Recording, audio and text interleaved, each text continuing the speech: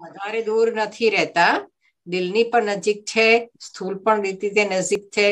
તો હંસા દીદી આપણા, હું સમજુ છું 42, 43, 45 વર્ષની આસપાસ જ્ઞાનમાં તો છે જ. આઈ થિંક 45 યર્સની આસપાસ છે. અને એમનું સૌભાગ્ય છે કે બચપનથી જ્ઞાનમાં છે. અને એમણે ભારતમાં પણ કઈ સ્થાનો પર સેવા આપી છે. અને અત્યારે બાબા એમને સેક્રોમેન્ટો સેવા માટે નિમિત્ત બનાવ્યા છે. તો આજે આપણી સામે હંસા દીદી છે. અને આજનો ટોપિક કને યાદ છે? સમજદારીનું મહત્વ. બરોબર એમ છે ને? જીવનમાં સમજદારી હોય તો બધું કામ થાય, સમજ ન હોય તો કઈ કામ ન થાય, હે ને? એટલે હંસા દીદી આપણે એકદમ સમજદાર બેન છે અને આપણને આ વિષય ઉપર સમજાવશે. So thank you so much. Okay, Om Shanti. Very good, thank you so much. ઓમ શાંતિ. અચ્છા, આજનો સુંદર ટોપિક અને હેમાબેન અને વૈશાલીબેનની સરસ પ્રેરણા. ટોપિકનું જ્યારે મેં ફ્લાયર વાંચ્યું ત્યારે મને થયું કે આ ટોપિક મારા માટે છે. મોટાભાગે જ્યારે પણ હું કોઈ ટોપિક પર કોઈનો ક્લાસ સાંભળું અથવા મારે નિમિત્ત બનવાનું હોય તો મને એમ થાય છે કે મારા માટે છે. કારણ કે સંગમ યુગમાં સૌથી પહેલું કામ જે કેવળ આપણે જ કરવાનું છે ને આપણે જ કરી શકીએ છીએ, તે સ્વ ઉપર ધ્યાન આપવાનું. જયંતિ દીદીને એક વખત અમે બધા ટીચર્સ ક્લાસમાં બેઠેલા અને પૂછ્યું કે અત્યારે અમારે કઈ વાતનું ધ્યાન રાખવું જોઈએ. તો જયંતિ દીદી કે પોતાનું ધ્યાન રાખવું તે ઇનફ છે.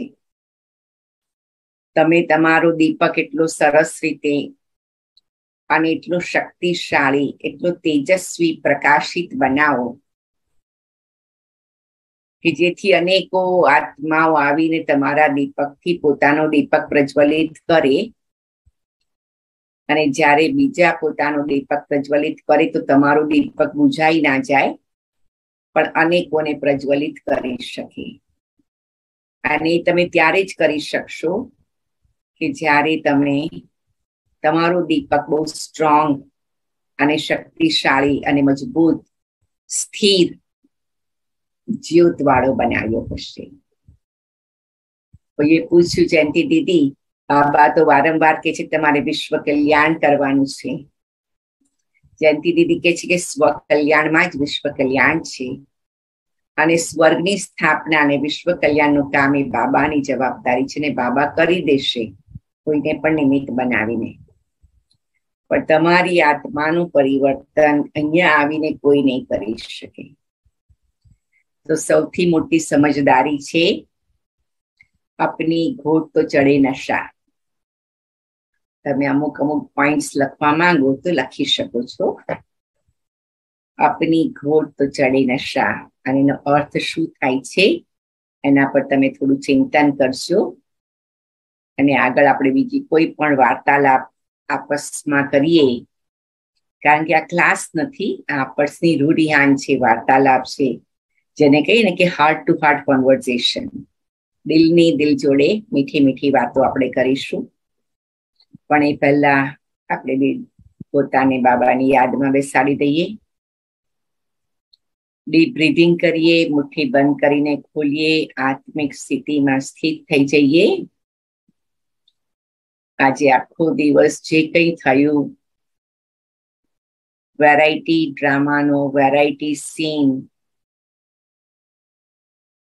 એને આપણે બાબા સમક્ષ રજૂ કરી દઈએ, સમર્પિત કરી દઈએ, બાબાના હવાલે કરી દઈએ.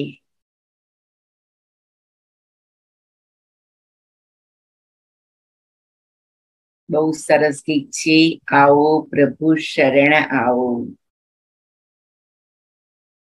આપણે બધા પણ પ્રભુના શરણે પહોંચી જઈએ છીએ.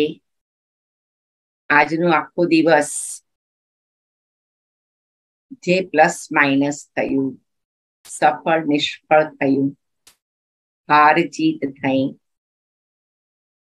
પ્રાપ્તિ થઈ કે કંઈક એવી વાતમાં પ્રાપ્તિ ન પણ થઈ, એ બધાને જ આપણે આજે અત્યારે જ પરમાત્માને સમર્પણ કરી દઈએ, મીઠા બાબાને સમર્પિત કરી દઈએ અને પોતાને એકદમ મુક્ત કરી દઈએ. જેમ આજે સવારે બાબાએ મુરલીમાં કહ્યું કે શરીર છૂટ જાય તો આત્મા कैसे અશરીરી બનકર ઉડ જાય. તો આ શરીર છૂટી ગયું છે, હું આત્મા અશરીરી બની ગઈ છું અને આ શરીરથી બહાર ઉડી ગઈ છું. ઉપરામ થઈ ગઈ છું, પ્યારી થઈ ગઈ છું. એકદમ દેશ હિ દેની દુનિયાથી અલગ થઈ ગઈ છું. પરમધામ પહોંચી ગઈ છું, અશરીરી બની ગઈ છું. બિંદુ રૂપ પરમ જ્યોતિ બિંદુ પરમાત્માની સામે હું પણ બિંદુ સ્વરૂપમાં સ્થિત થઈ ગઈ છું. કુછ ક્ષણ આત્મિક સ્થિતિમાં સ્થિત થઈ છું. જ્ઞાન સાગર બાબાની સંતાન હું જ્ઞાન સ્વરૂપ, પ્રેમ સાગર બાબાની સંતાન હું પ્રેમ સ્વરૂપ, પવિत्रता के सागરની સંતાન હું પવિત્ર સ્વરૂપ, આનંદના સાગરની સંતાન હું આનંદ સ્વરૂપ, સુખના સાગરની સંતાન હું સુખ સ્વરૂપ, સર્વશક્તિવાન બાબાની સંતાન હું શક્તિ સ્વરૂપ છું.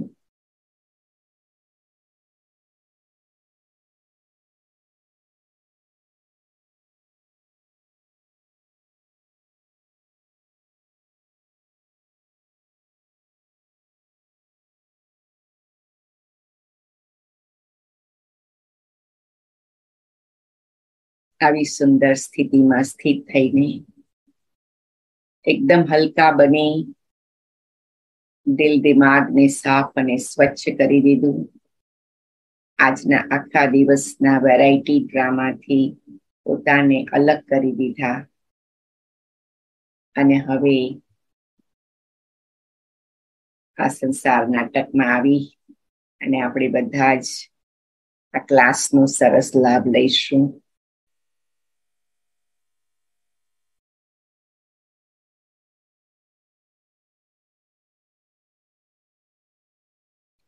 ઓમ શાંતિ, ઓમ શાંતિ, ઓમ શાંતિ.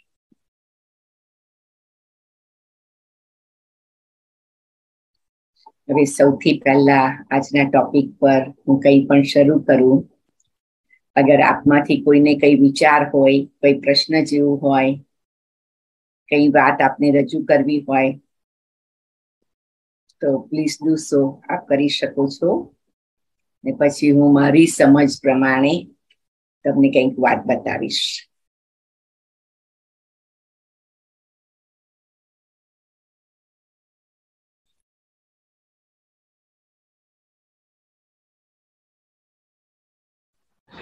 आप अनम्यूट कर सकते हैं अपने आप को.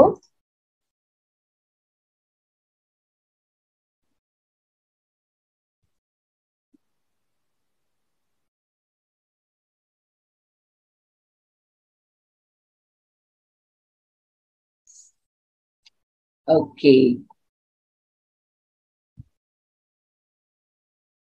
ઓમ શાંતિ. આઈ થિંક બધાને એમ છે કે પહેલા કંઈક સાંભળીએ પછી કંઈક પૂછીએ. હા, બરાબર ને? પહેલા સાંભળીએ પછી પૂછીએ કે પહેલા પૂછીએ પછી સાંભળીએ? પહેલા સાંભળીએ પછી પૂછીએ. Okay, very good. રાઈટ. તો આપણે 2-3 આસ્પેક્ટમાં 2-3 ભાગમાં આને વિશે વિચારીશું. સમજણ એટલે શું? સમજણની શું જરૂર છે? સમજણથી શું લાભ છે?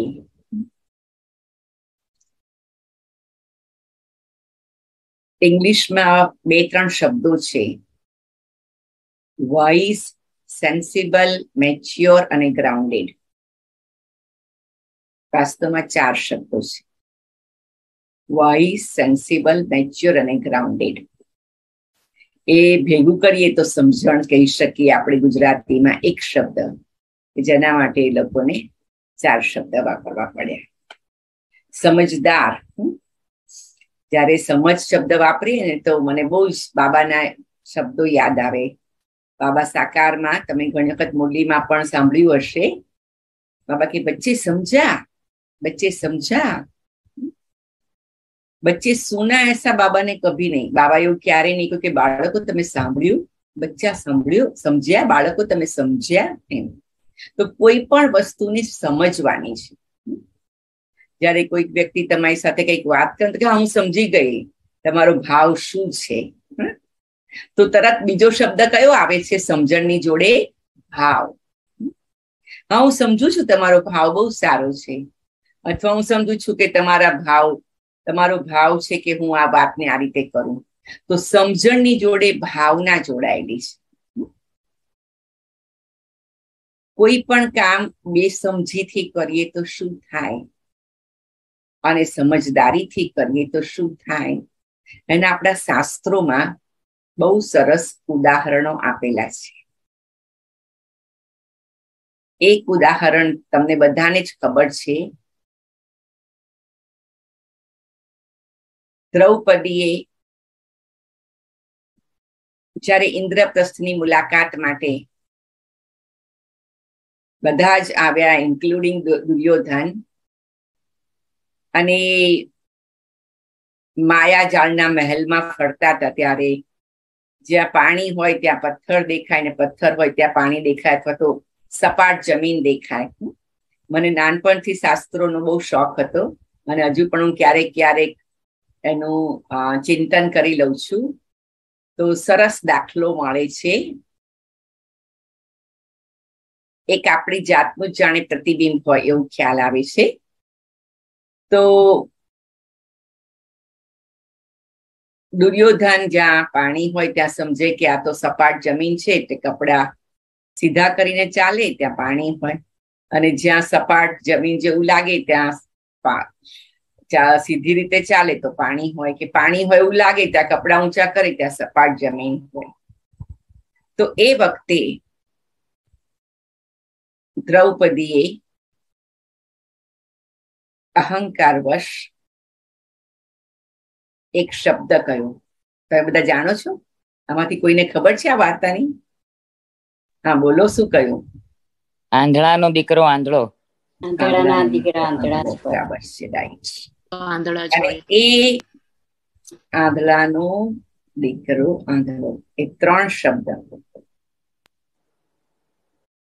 તો એક વખત થોડા દિવસ પછી યુધિષ્ઠિરે દ્રૌપદીને કહ્યું, આ 3 શબ્દો મોટી આગ લગાવશે. કારણ કે તે ડાયરેક્ટ દુર્યોધનના અહમ પર ઘા કરી દીધું. હવે આપણને તો ખબર નથી કે શું હોત, પણ કહેવાય છે કે જો દ્રૌપદીએ 3 શબ્દો ના બોલી હોત, સમજદારી રાખી હોત, શાંત રહી હોત, તો કદાચ ઇતિહાસ અલગ. દાદી જાનકી હંમેશા કહેતા કે આપણે કોઈ દ્રૌપદી નહીં બનવાનું. એટલે કોઈએ કોઈના વિશે કોઈ એવી વાત નહીં કરવાની, એનું નામ સમજદાર.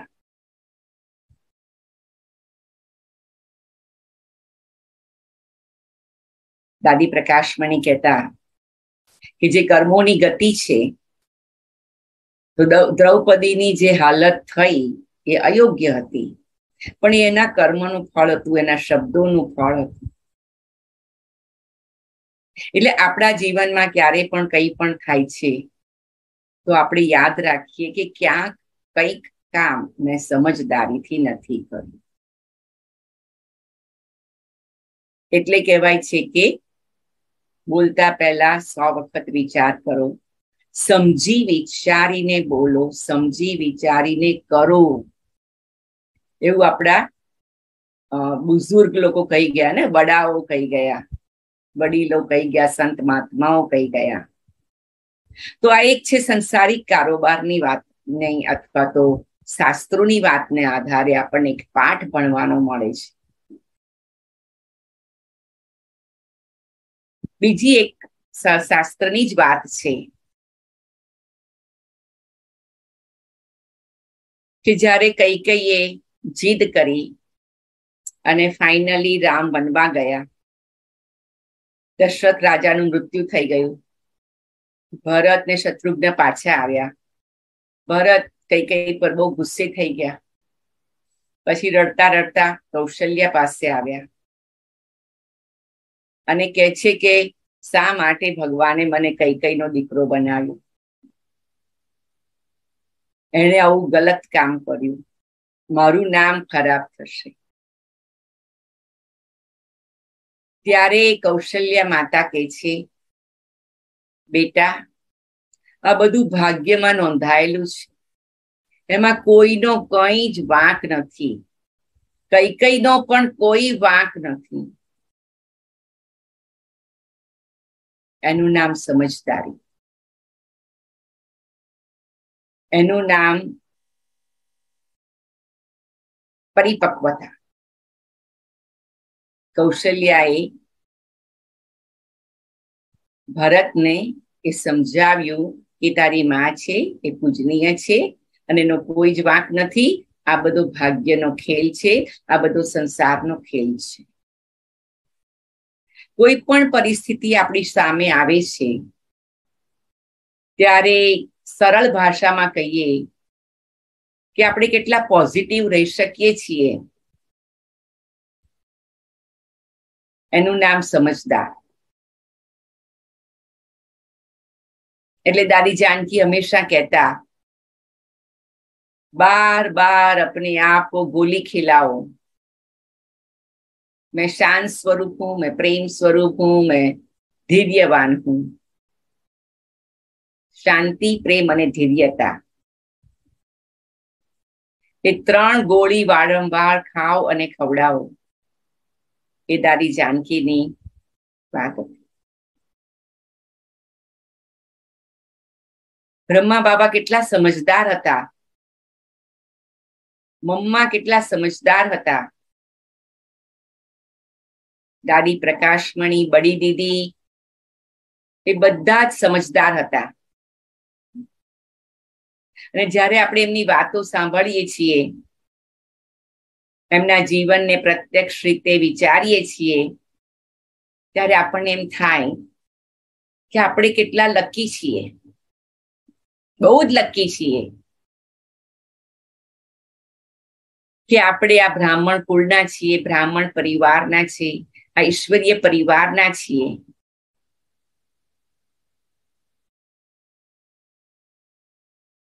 કે જ્યાં આપણે એવું મહત્વનું જીવન જીવવાનો ચાન્સ મળ્યો છે આપણને. અને આપણા રોલ મોડલ, આપણા મેન્ટર્સ, આપણા વડીલો, એમની પાસે કેટલી ઊંડાણ હતું, સમજ હતી, ડેપ્થ હતી જીવનની, કે કોઈ દિવસ એમણે જે પણ કામ કર્યું, આ યજ્ઞમાં કેટલા પ્રકારના વેરાયટી ડ્રામાના સીન આવ્યા, કે બીજા શબ્દોમાં કહીએ કે વિઘ્નો આવ્યા, પણ એ બધા જ અચલ અડોલ રહ્યા, કારણ કે બધું ઘડી ઘડી પરમાત્માને સ્થાપિત કરી દીધું.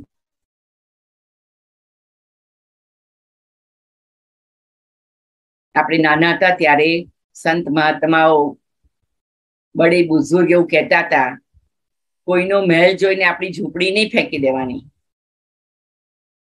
મીન્સ કોઈ દિવસ કોઈની જોડે કમ્પેરિઝન નહીં કરવાની, તે સમજદારીનું કામ છે. એટલે હંમેશા જે સમજદાર છે, સેન્સિબલ છે, વાઇસ છે, એ બહુ સાચવીને ચાલે છે.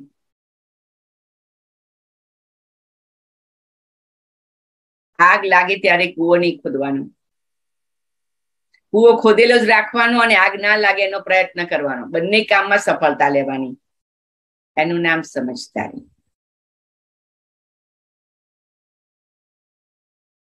મને દાદીઓ સાથેની ઘણી વાતો યાદ આવે છે. અત્યારે બડી દીદીનો સમય છે, બડી દીદીની પુણ્યતિથિનો સમય છે. આ જુલાઈ માસ, 28 જુલાઈએ બડી દીદીએ દેહ ત્યાગ કર્યો. 6મી કે 7મી જુલાઈએ બડી દીદીની સર્જરી થઈ હતી. 5મી કે 6ઠી જુલાઈએ 83માં. ડ્રામાનુસાર હું ત્યાં હતી ગામદેવી સેન્ટરમાં. જૂનના એન્ડમાં બડી દીદી બોમ્બે આવેલા. બડી દીદીને બ્રેઇનની ટ્યુમર હતી. એ વખતે ભારત દેશમાં પણ કોઈએ એ રોગને સાંભળ્યો, 2-4 લોકોને એવો પ્રકારનો રોગ થયેલો. કોઈ એવા ન્યુરોસર્જન નતા કે જેને અનુભવ હોય.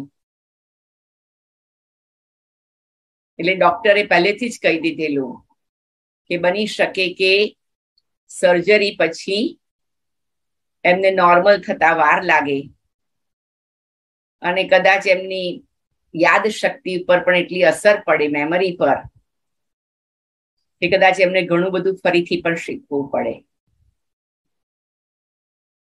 કારણ કે એ વખતે ભારત દેશમાં વર્ષમાં 1 કે 2 સર્જરી ભાગ્યે થતી હતી. એવા પ્રકારની એ સિચ્યુએશન હતી. તો સર્જરી પછી બડી દીદી થોડાક સમય માટે થોડાક હોશમાં આવેલા. પછી 21 દિવસ સુધી બડી દીદી આપણી બ્રાહ્મણ પરિવારની અલૌકિક ભાષામાં કહીએ તો અવ્યક્ત સ્થિતિમાં રહ્યા, ઉપરામ રહ્યા, જેને મોડર્ન મેડિકલ સાયન્સ કે કોમા જેવી સ્થિતિ અથવા અનકોન્શિયસ જેવી સ્થિતિમાં રહેલા.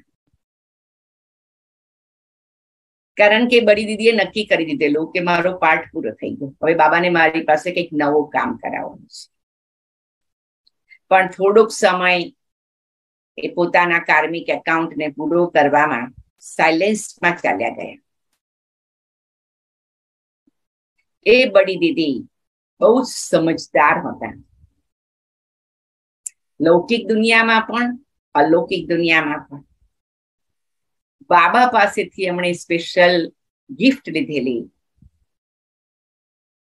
કે બચ્ચે કોઈ ભી કામ કરો, સમજદારી શીખો. બડી દીદી અમને બધાને જે શબ્દ કહેતા હતા, ક્યારેક અમને થાય કે સમજદારી એટલે શું? આપણને એમ થાય કે આપણે જે કહીએ છીએ બધું સમજીને જ કરીએ છીએ ને. ત્યારે એક વખત બડી દીદીએ બતાવ્યું કે સમજદારી અર્થાત તમે જે કામ કરો, જે રીતે કરો, એ રીતે કરો કે જેથી તમારી સુખ શાંતિ ભંગ ના થાય અને બીજાની સુખ શાંતિ ભંગ ના થાય. એ નાના અમથા મંત્રમાં બહુ મોટી જેને કહીએ ને કે સમજ આવી જાય છે, બધા રહસ્યો ખુલી જાય છે. તમે પ્રયત્ન કરજો કે હું એવી રીતે કામ કરું જેથી હું પણ શાંત રહું ને બધા પણ શાંત રહે. તો તમારે શું કરવું પડશે? 2 કામ કરવા પડશે. એક તો દરેક વસ્તુમાં પોઝિટિવ રહેવું પડશે અને ત્રીજું દરેક વસ્તુમાં સંતુષ્ટ રહેવું પડશે. અને એ 2 કામ કરવા માટે તમારે એક કામ કરવું પડશે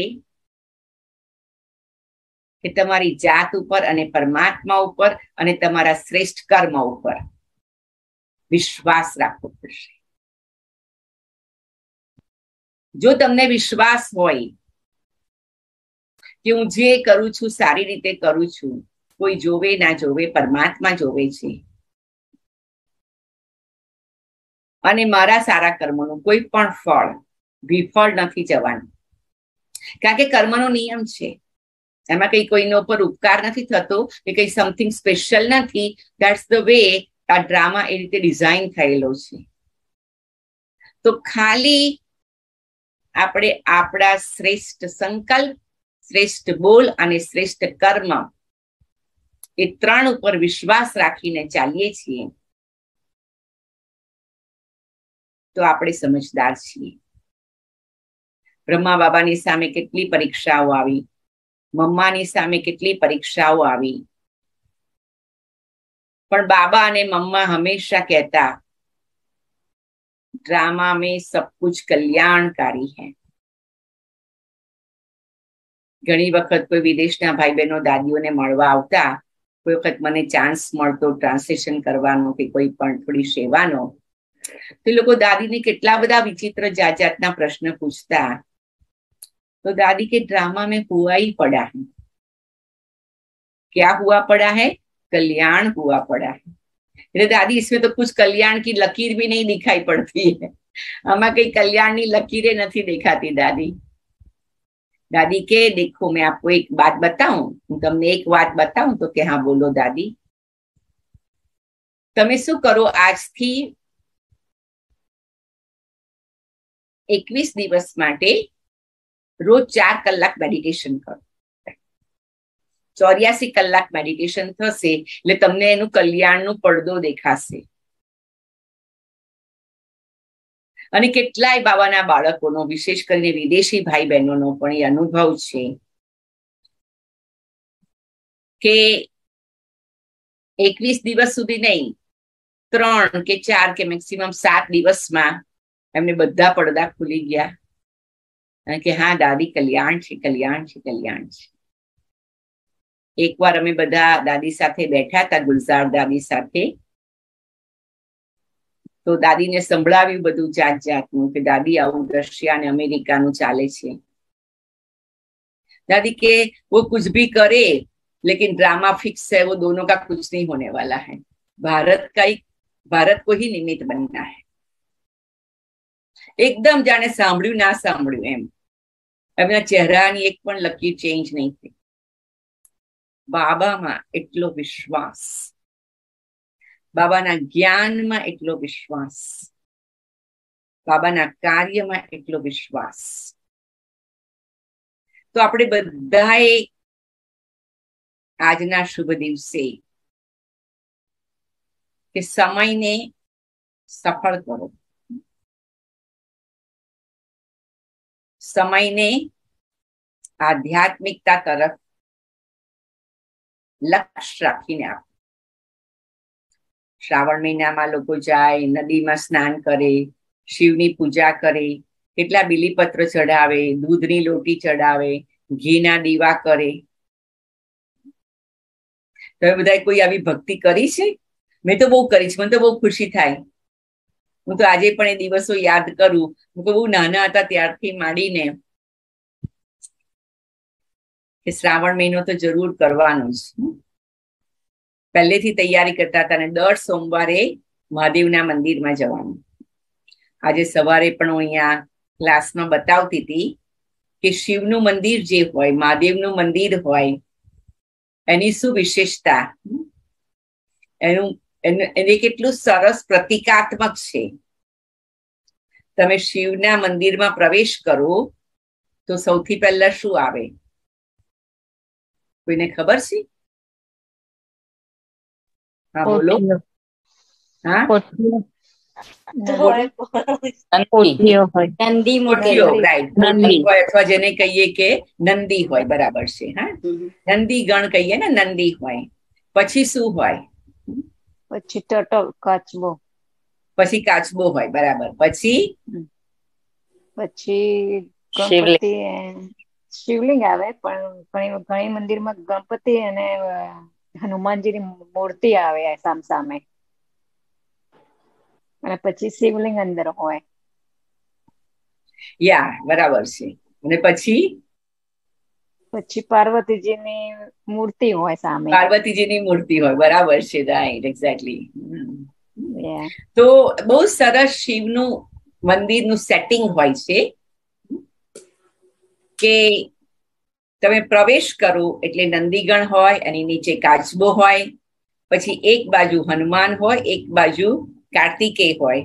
પછી અંદર પ્રવેશ કરો તો શિવલિંગ હોય, એની સામે પાર્વતી હોય, પાર્વતીની બાજુમાં ગણેશ બેઠા હોય, અને શિવલિંગની ઉપર ઝારી હોય કે જ્યાંથી પાણી ટપ ટપ ટપ શિવલિંગની ઉપર પડતું હોય. તે બધું જ યાદગાર બ્રાહ્મણ પરિવારનું સંગમ યુગનું છે, બરાબર ને? તો નંદીગણ કોણ છે? નંદીગણ કોણ છે? બ્રહ્મા બાબા. બ્રહ્મા બાબા છે નંદીગણ.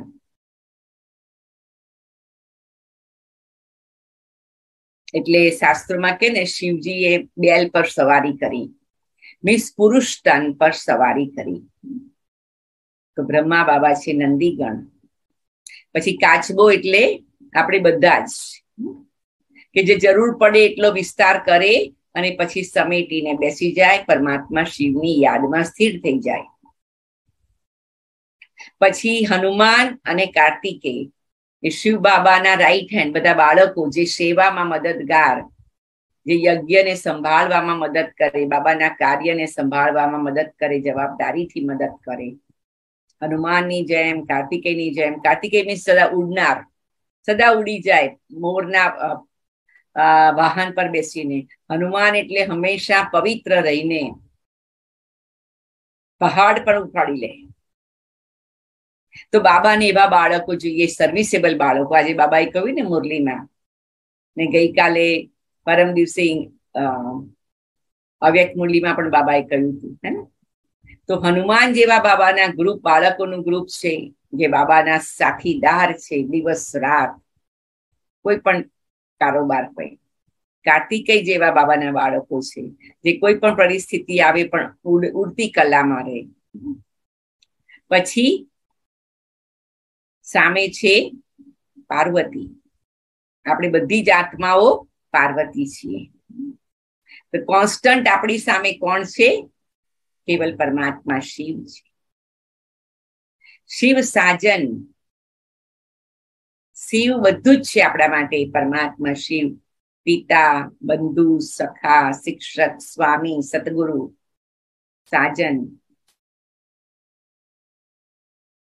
એ પરમાત્મા શિવ સાથે આપણો સંબંધ જોડાયો, અવિનાશી સંબંધ જોડાયો. ગણેશ છે સમજદારીનું પ્રતીક છે, વિઘ્ન વિનાશકનું પ્રતીક છે.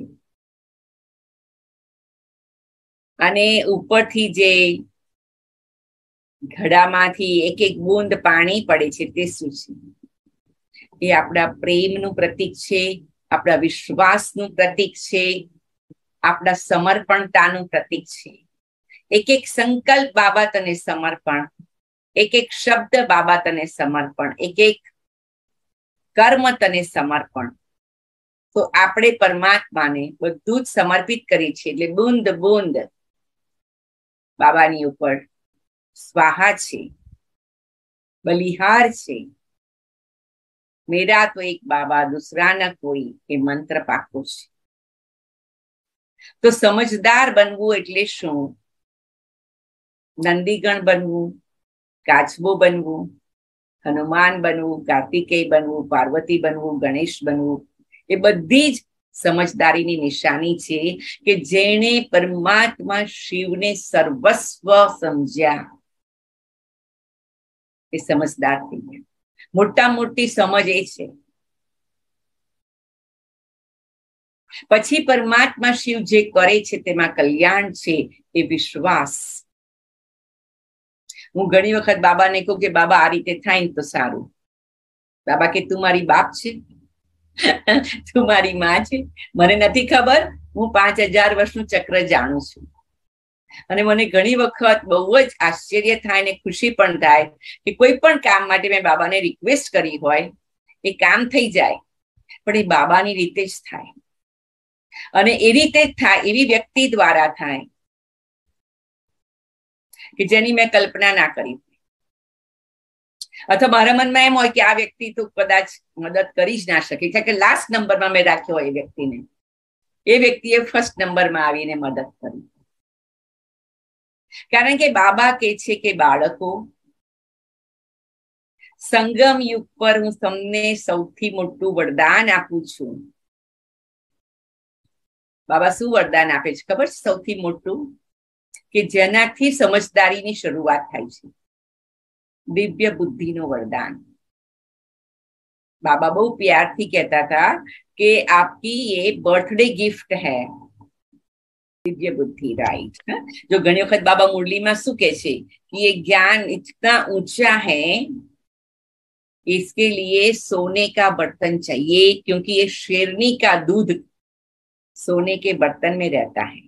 शेरनी નું દૂધ સોનાના વાસણમાં રહે છે.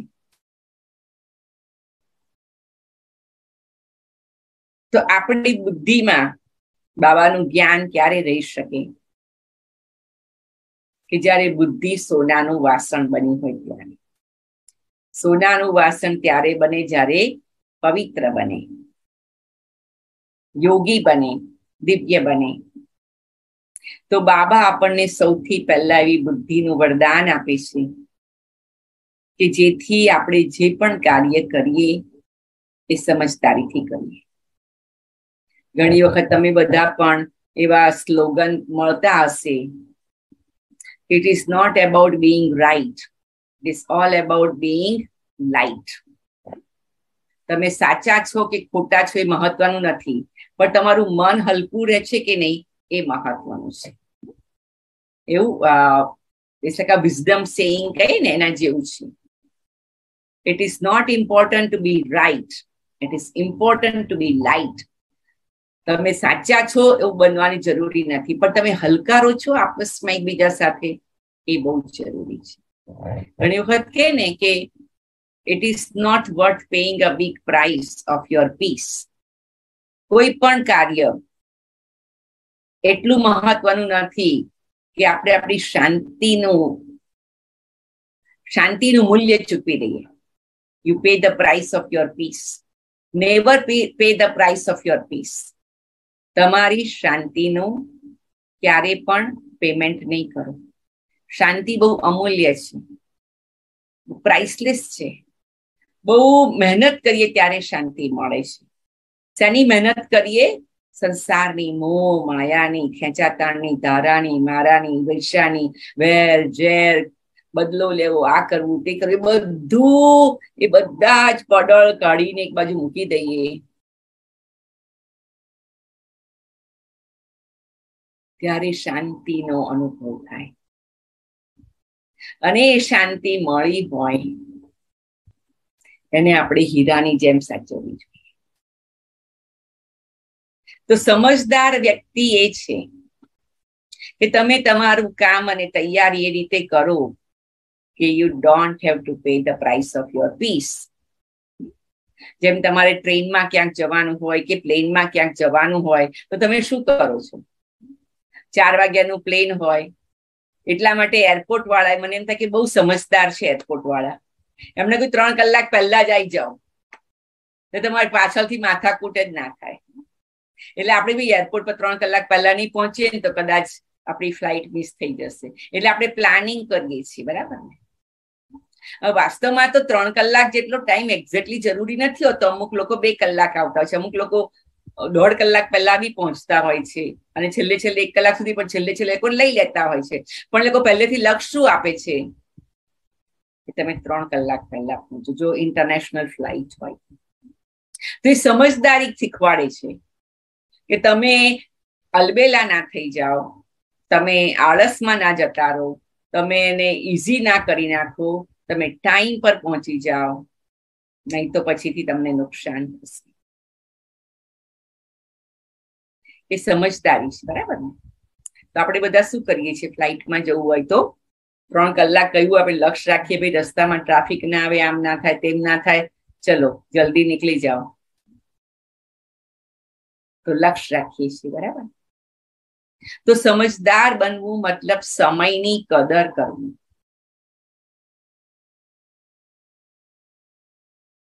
સંગમ યુગના સમયનું મારે કદર કરી લેવાની છે. સંગમ યુગનો સમય ફરીથી નથી મળવાનો. અત્યારે હું જે કરું છું તે જ દર 5000 વર્ષે રિપીટ થશે. આ સમય છે જ્યારે 21 જન્મની કમાઈ કરી લેવાની છે.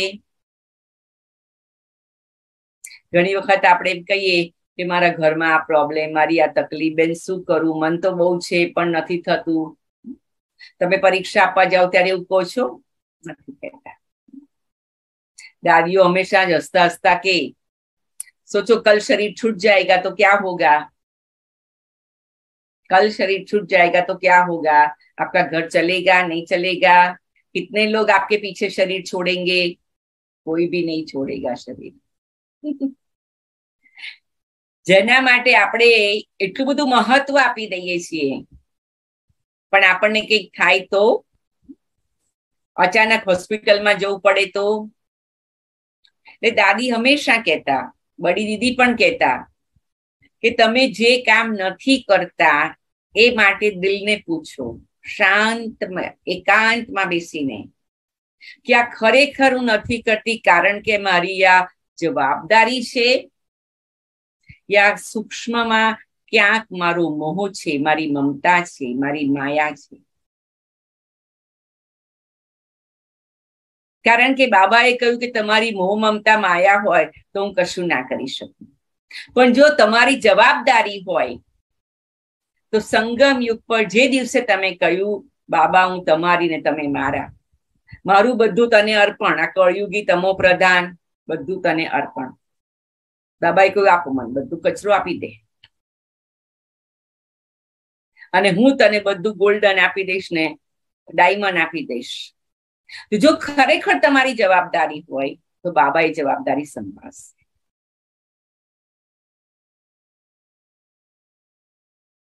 મને એ વાત બહુ સરસ રીતે યાદ આવે છે. એક બેન મને મળેલા, એમણે કોઈ વોટ્સઅપ દ્વારા કે પર્સનલી, તો એમના ઘરમાં એક પરિસ્થિતિ હતી.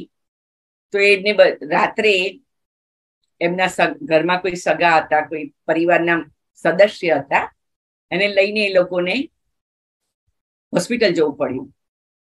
અને એક હોસ્પિટલ ગયા, ના કામ થયું, બીજી હોસ્પિટલ ગયા, ત્રીજી હોસ્પિટલ ગયા અને ત્યાં કામ થયું. તો આખી રાત હોસ્પિટલમાં એ વ્યક્તિને લઈને જતા હતા કે બાબા આ આત્માનું કલ્યાણ કરજે, આત્માની આ તકલીફને દૂર કરજે, પણ મારે સવારના મુરલી મિસ ના થાય એટલું તું કરજે.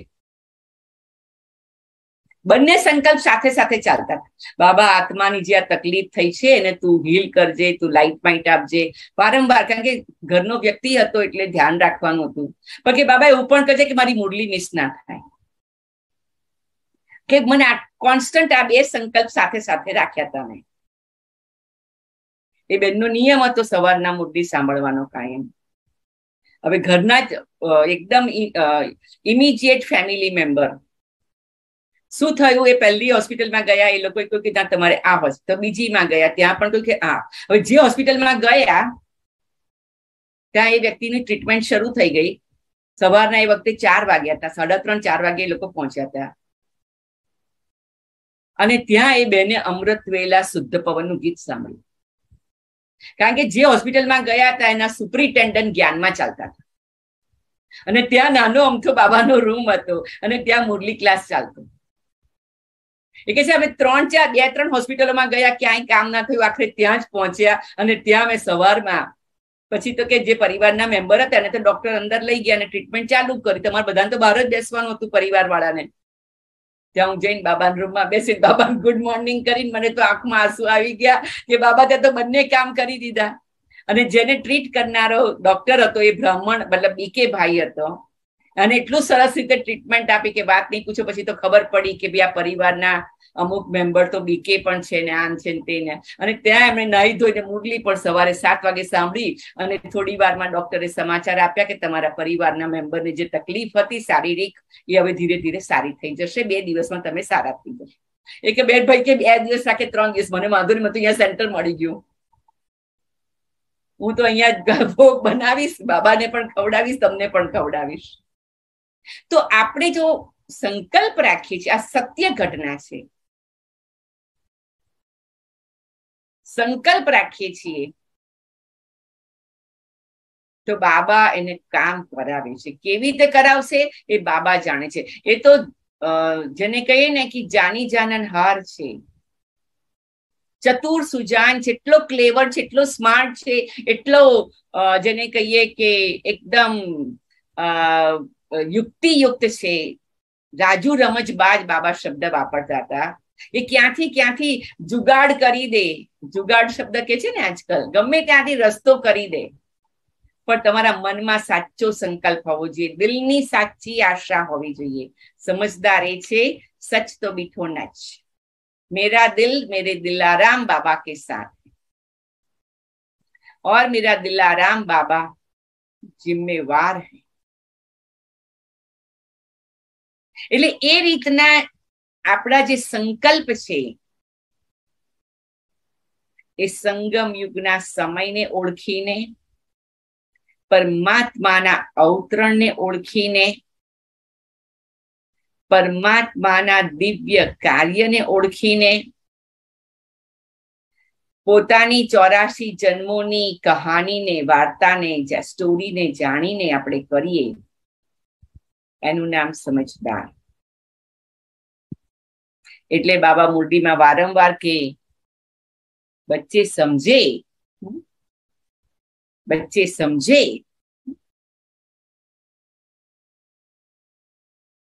હું આ એક વાત કાયમ માટે યાદ રાખું ને મારા માટે પણ શીખું છું. આપણને ઘણી વખત થાય કે આપણને ખબર છે પણ ક્યાંક એવી વાત પાછી બેલેન્સમાં આપણે રાખવાની હોય. જયંતિ દીદી સંભળાવતા હતા, એ સત્ય ઘટના છે. પણ જયંતિ દીદી હજુ બહુ નાના હતા, પણ એમનો ટ્રાન્સનો પાર્ટ હતો. બાબા પાસે જઈ શકતા હતા અને મેસેજ લાવી શકતા હતા, પણ એ હજુ એટલા જ્ઞાનમાં તૈયાર નહોતા. તો લંડનમાં રહેતા હતા, ત્યાં કોઈ સેન્ટર નહીં, કોઈ બ્રાહ્મણ પરિવારની કંપની નહીં, કશું જ નહીં. તો જયંતિ દીદીના મમ્મી પાક્કા બ્રાહ્મણ હતા. મુરલી ને બધું તેમને મળતું હતું, પણ કોઈ વખત એમ થાય કે ચલો કંઈક એવી સરસ વાત સાંભળીએ તો કોઈ વખત એકલાપણું પણ લાગે ને, એટલા બધા દૂર. એ જમાનો એવો હતો, મમ્મા હાજર હતા. આ વાત છે મેબી 62, 63 ની કદાચ. તો એક વખત એ લોકો ઇન્ડિયા આવેલા, પૂના એમનું ઘર હતું, અને ત્યાંથી પછી મમ્મા બોમ્બેમાં આવેલા હતા, અને એ લોકોને પછી લંડન જવાનું હતું, એટલે બોમ્બે થી જ ફ્લાઇટ લેવાની હતી. પછી એ લોકો બોમ્બે આવ્યા ને મમ્માને મળવા ગયા. તો રજનીબેન, જયંતિબેનના મમ્મી, जयंती दीदी ना मम्मी, एमने मम्मा ने कहा कि मम्मा ये जयंती है ना, योग में नहीं बैठती है, ऐसे तो उसको ट्रांस का पार्ट है, वो जा सकती है, बाबा से मेरे लिए मैसेज ला सकती है, तो थोड़ा मुझे नवीनता लगेगी. अब तो मम्माए बहु ज मीठी मुस्कान साथे जयंती बेन ने पण दृष्टि आपी અને જયંતિ દીદીના મમ્મીને પણ દૃષ્ટિ આપી. અને ધીરે રહીને રજનીબેનનો હાથ પોતાના હાથમાં લઈને જયંતિબેન કે મને હતું કે હમણાં જ મમ્મા કહેશે જયંતિ રજનીબેન કહ રહી હૈ તો તુમ કરો, પણ કે છે ના, એવું ના થયું. તો શું થયું?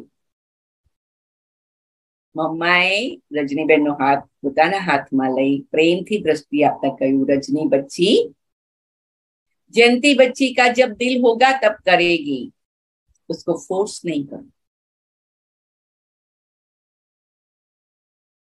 जयंती दीदी के छे के ए मम्माना शब्दों ए कि मने फोर्स नहीं करवानो, मने जबरदस्ती नहीं करवानी, मने कई कहेवानुं नहीं. कारण के ए वखते लंडन में भणता था, वेस्टर्न ब्रिटिश कल्चर में हता. પણ મમ્માએ પછી જયંતિ દીદી એટલી પાવરફુલ દ્રષ્ટિ પણ આપી, પ્રેમની દ્રષ્ટિ આપી. તો સૂક્ષ્મમાં મમ્માએ વાઇબ્રેશન દ્વારા જયંતિ દીદીને પાવર આપ્યો. પણ બહારથી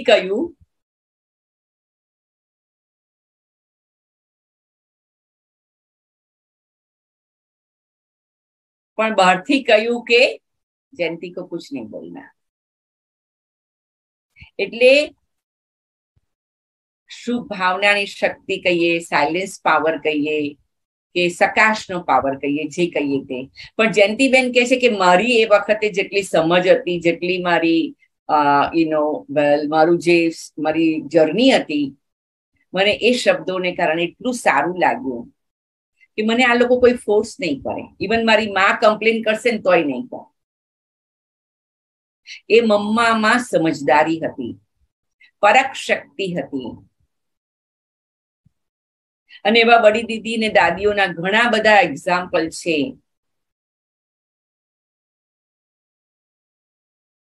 ઘણી જગ્યાએ દાદીના કેટલા પ્રકારના કાર્યક્રમો થતા, દાદી એકદમ સાયલેન્સમાં રહેતા.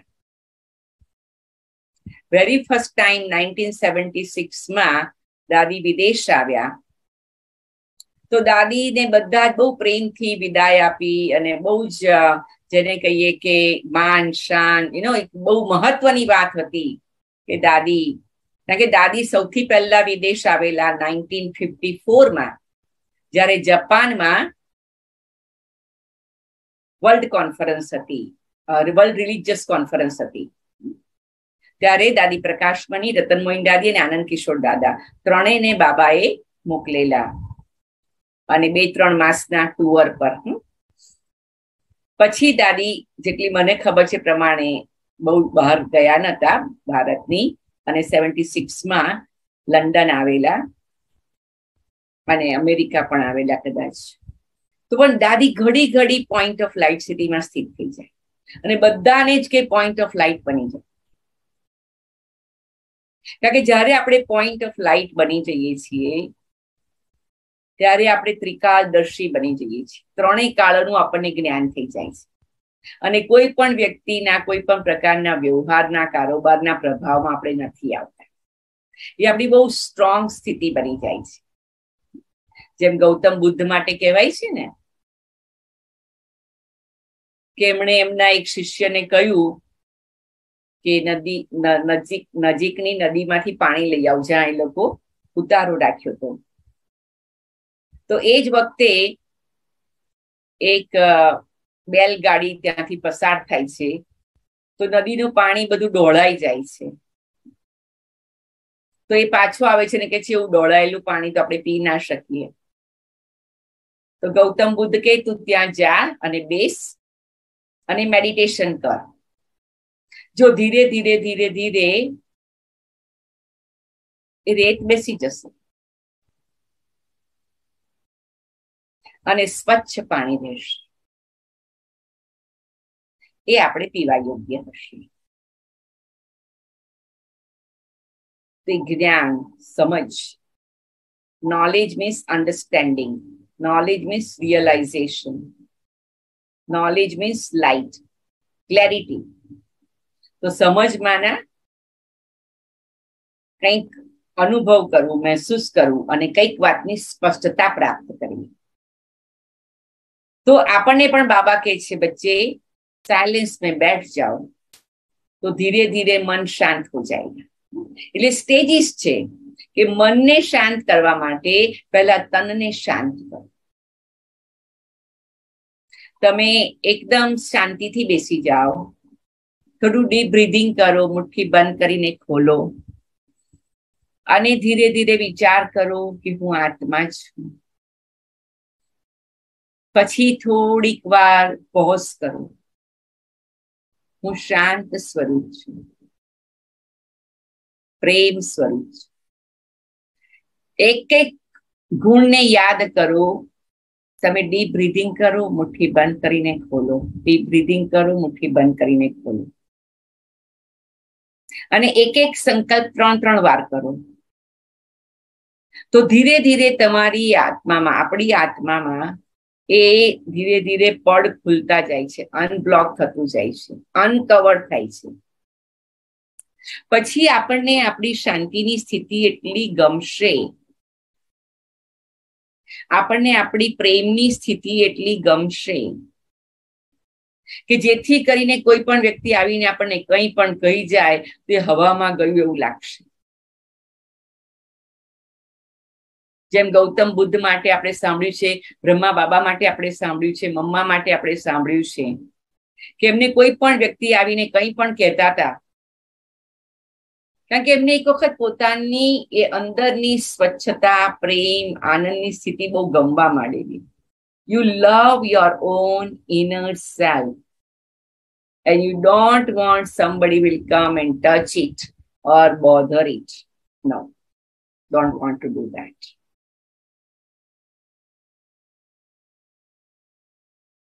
એટલે કે ગૌતમ બુદ્ધને એક વ્યક્તિ આવીને અપશબ્દો કહેવા માંડ્યો, બોલતો જ રહ્યો, પછી થાકી ગયો.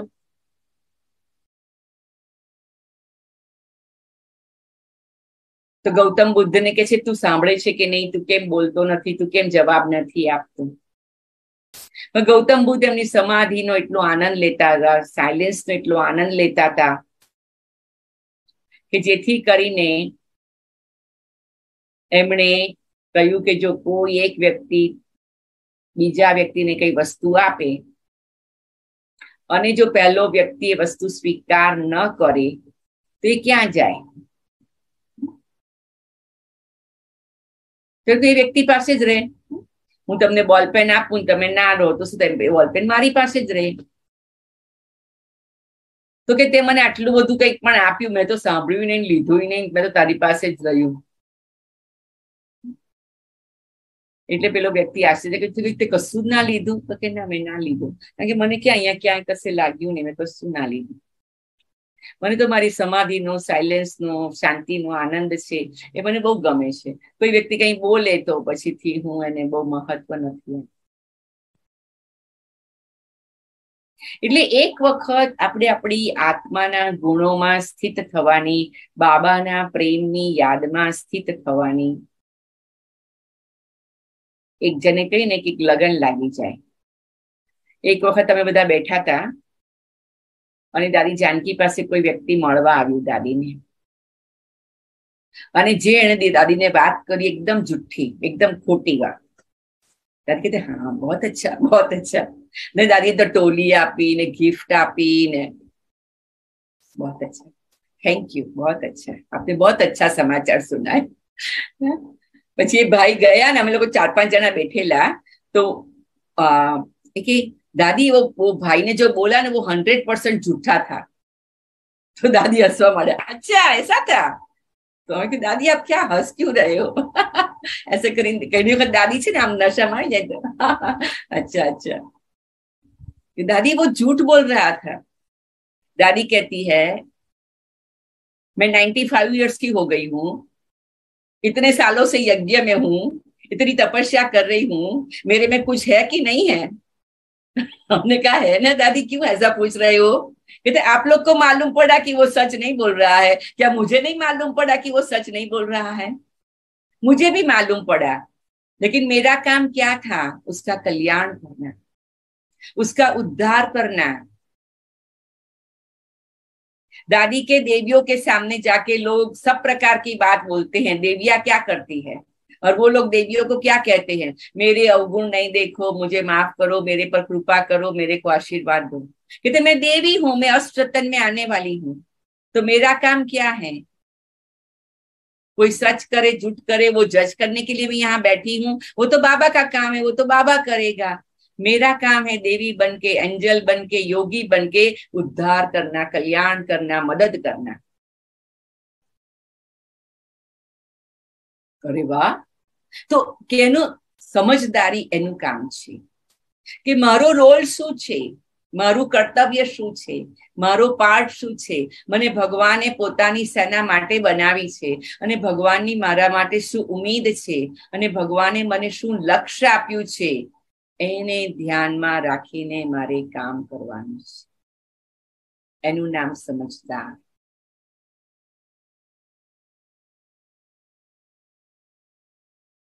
એવી જ રીતે એક વખત અમે બધા ગુલઝાર દાદી સાથે બેઠેલા અને કોઈ પ્રોગ્રામમાં જઈને આવેલા અને કોઈએ એવો શબ્દ બોલ્યો, કોઈ અમને લોકોને એવું લાગ્યું કે એને દાદી ગુલઝારનું જાણે કે અપમાન કર્યું, પણ દાદી તો હસતા હતા જ. અને ઉપરથી જે ભાઈ બોલ્યા ને એને પણ સ્પેશિયલ ટોલી આપી, જે મતલબ એકદમ નેચરલ, જાણે કશું થયું જ નથી, જાણે કશું થયું જ નથી. तो हम लोग બધા દાદી સાથે એમના રૂમમાં ગયા તો दादी वो भाई ने तो ऐसे बोला जैसे हमको तो लगा आपका मतलब सम्मान नहीं किया, કારણ કે ગુજરા દાદી સામે તો છે ને બહુ દાદી તો આમ મુસ્કુરાતા જ રહે કાયમ. तो के दादी के अच्छा उसने ऐसा बोला, उसको अपमान कहते हैं? मुझे तो लगा ही नहीं कि अपमान हुआ है. उसको अपमान कहते हैं मुझे तो मालूम ही नहीं. तो दादी हमेशा પોતાની અવ્યક્ત સ્થિતિમાં, બાબાની યાદની સ્થિતિમાં એ સુખ જે ભગવાન આપી રહ્યા છે એમાં એટલા મસ્ત રહેતા હતા कि कोई अपमान કરી દે કે मेरे को तो मालूम ही नहीं पड़ा कि उसने अपमान किया.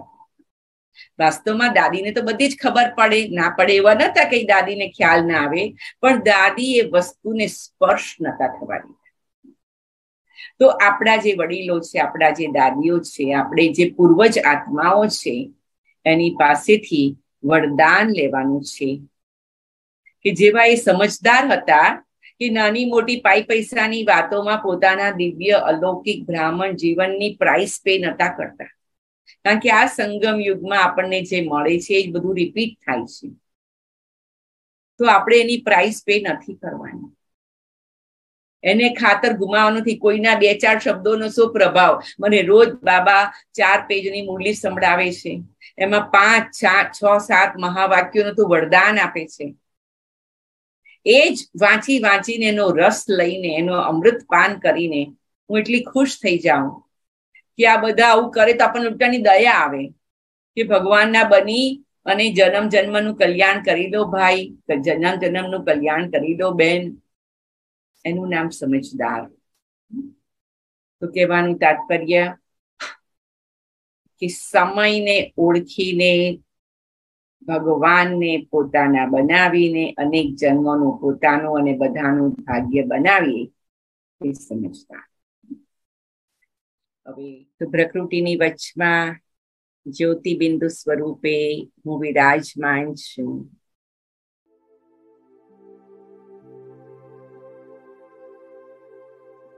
આપણે પોતાને પ્રશ્ન પૂછીશું,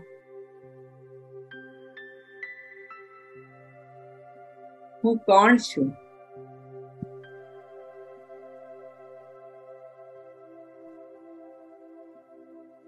હું કોણ છું?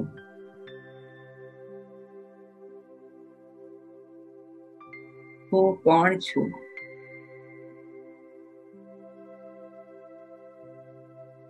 હું એક આત્મા છું.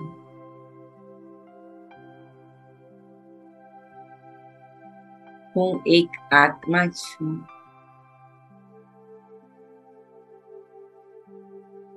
હું એક આત્મા છું.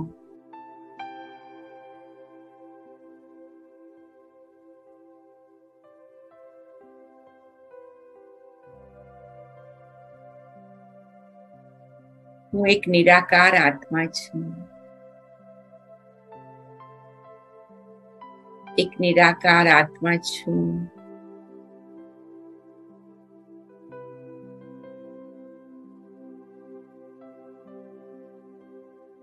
જ્યોતિ સ્વરૂપ આત્મા છું. પોતાની જાતને સૂક્ષ્મતા સૂક્ષ્મ જ્યોતિ સ્વરૂપ અનુભવ કરીએ છીએ. એકદમ સૂક્ષ્મ જ્યોતિબિંદુ, જેમ આકાશમાં તારો ચમકે છે એમ હું પ્રકૃતિમાં ચમકું છું. એકદમ સૂક્ષ્મ છું, એકદમ જ્યોતિ સ્વરૂપ છું. એક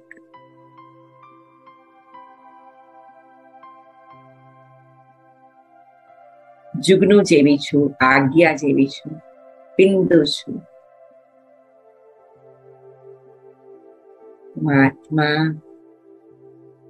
मीठे प्यारे शिव बाबा की मीठी प्यारी संतान, प्यारे बाबा, आपने मेरी जिम्मेवारी ली है. तमे मारी जवाबदारी लीधी है. तमे मने पोताना बनाव्या. 7 બિલિયન આત્માઓમાં તમને હું દેખાઈ ગઈ બાબા. બાબા કે બાળક બચ્ચે તમે મને બહુ યાદ કરતા હતા, તો તમારા તરફથી જે યાદનો પ્રવાહ હતો, ભક્તિ કરીને પણ મને બોલાવતા હતા, મને યાદ કરતા હતા.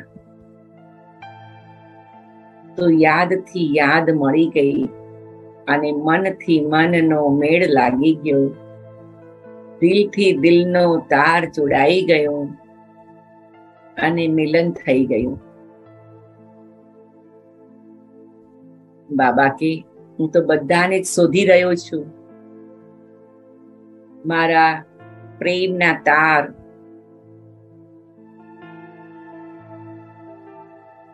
હું બધાને જ મોકલું છું. જેને મારા માટે પ્રેમ હોય છે એ કેચ કરી લે છે, કારણ કે હું તટસ્થ છું. મારા માટે બધી જ આત્માઓનું કલ્યાણ કરવાનું મારું કાર્ય છે. હું બધાને જ નિમંત્રણ આપું છું, બધાની તરફ દ્રષ્ટિ કરું છું, પણ જેની દ્રષ્ટિ મારા પર છે તો એ દ્રષ્ટિનું મિલન થઈ જાય છે અને સંગમનો સમય શરૂ થઈ જાય છે. તો આ રૂહાની મુલાકાતમાં તમે ને હું બંને એકબીજા સાથે પ્યાર ભરી, સ્નેહ ભરી,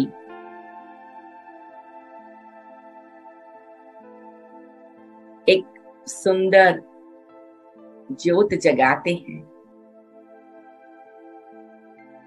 बाबा बिल्कुल साची बात છે. હું તમને યાદ કરતી હતી, તમને શોધતી હતી. તમારા તરફ જ મારું દિલ, દિમાગ અને મન બુદ્ધિ લાગેલા હતા. એટલે તમારા તારથી મારો તાર જોડાઈ ગયો અને મારા જીવનમાં પ્રકાશ આવી ગયો. મારા દિલ દિમાગમાં શુદ્ધિ આવી ગઈ, મારા મન બુદ્ધિમાં પવિત્રતા આવી ગઈ. મેં હાથ લંબાવ્યો ને તમે હાથ પકડ્યો બાબા. બાબા કે હા બચ્ચે, હું તો હાથ ફેલાવીને બધે જઉં છું. જે મારા સાચા કલપ પહેલાના બાળકો છે તે મારો હાથ પકડી લે છે. હું તો બધાના જ દિલ દિમાગને, મન બુદ્ધિને દરવાજે ખટખટાવું છું, જે મને શોધી રહ્યા છે, જેને મારા માટે સાચો ભક્તિ ભાવ અને સાચો પ્રેમ અને સાચી શ્રદ્ધા છે. તે તરત દરવાજો ખોલે છે અને જીવનમાં મને સ્વાગત કરી દે છે. બાળકો, તમે તમારા જીવનમાં મારું સ્વાગત કર્યું. હવે હું તમને પરમધામમાં સ્વાગત કરીશ. હું તમને નવી દુનિયામાં મોકલી આપીશ. જી બાબા, આપનો ખૂબ ખૂબ ધન્યવાદ. આપનો ખૂબ ખૂબ આભાર મારા મીઠા બાબા, મારા પ્યારા બાબા, મારા જીવનના સહારા બાબા, મારી જીવન નૈયાના ખેવૈયા બાબા, મારા કલ્યાણકારી બાબા, મારા દિલ અને દિમાગના, મન અને બુદ્ધિના દરવાજા કેવળ આપના માટે જ ખુલ્લા છે બાબા. મેં બહુ સ્વચ્છ અને સાફ સુઘડ બનાવ્યું છે મારા દિલનું મંદિર મારા બાબા. આપની જ સ્થાપના છે.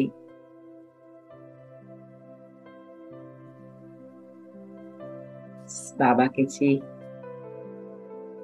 એ પ્રેમમાં શાંતિના સ્થિર તૃપ્ત અનુભવમાં સ્થિર થઈ જાઓ, પ્રસન્ન અને પ્રફુલ્લિત